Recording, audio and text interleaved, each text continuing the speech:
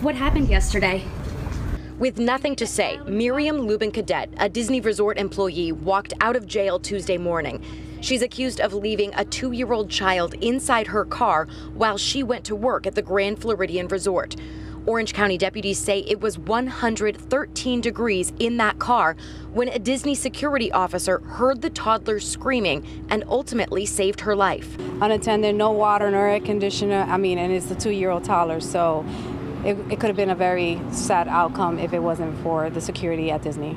Investigators tell me the suspect, Lubin Cadet, is related to the child. The toddler's mother was in labor, so Lubin Cadet agreed to watch the 2-year-old. According to the deputy's report, Lubin Cadet left work to pick up the little girl, placed her in her car seat, and then returned to the Grand Floridian. Investigators say the suspect cracked the windows slightly, but the child was still in serious danger. Deputies say their message is simple. There's no amount of time safe to leave a child in a hot car. Don't even think about it, not even for a second. Take it seriously. We're talking about a child's safety or anyone's safety. And West News' Amanda Crawford joins us live now from the Orange County Sheriff's Office. Amanda, how is that little girl doing now?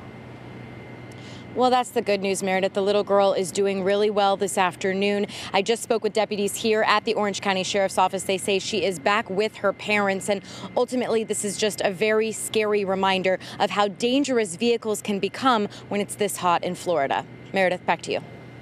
Amanda, thank you.